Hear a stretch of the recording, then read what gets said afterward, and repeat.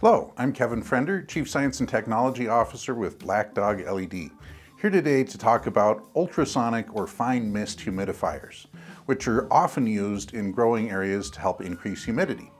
Now, these humidifiers are very inexpensive and they work very well at increasing humidity because they actually have a little ceramic disc that vibrates at ultrasonic or above the range of human hearing speeds that actually forces little tiny droplets of water directly into the air, hence leading to the fine mist that they produce. Now, while they work very well to humidify the air, unfortunately, they force these tiny droplets of water and anything that is in that water into the air as tiny droplets as well. And this creates problems because anything that is dissolved in the water or in the water becomes airborne. Unlike, for example, evaporative humidifiers where only water gets put into the air.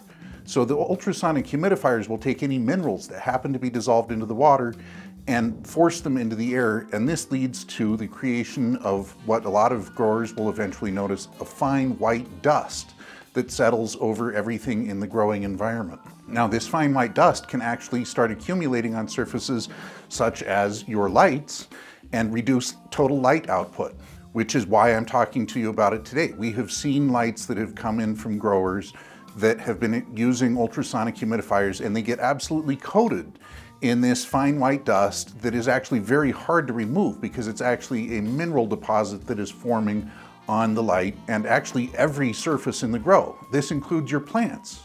This also includes your lungs if you're breathing any air in, which is why ultrasonic humidifiers are actually not really recommended if you want to be totally safe, because not only is there minerals being released into the air, but also potentially bacteria and viruses. Anything that's in that water gets put directly into the air, and this causes problems. So we highly recommend not using ultrasonic humidifiers in your grow. Instead, use an evaporative humidifier, the kind that has a wick or a pad that air is blown through and water evaporates off of that to increase humidity, because those type of evaporative humidifiers only put water, humidity, into the air. They do not force any minerals into the air or bacteria into the air, unlike ultrasonic humidifiers.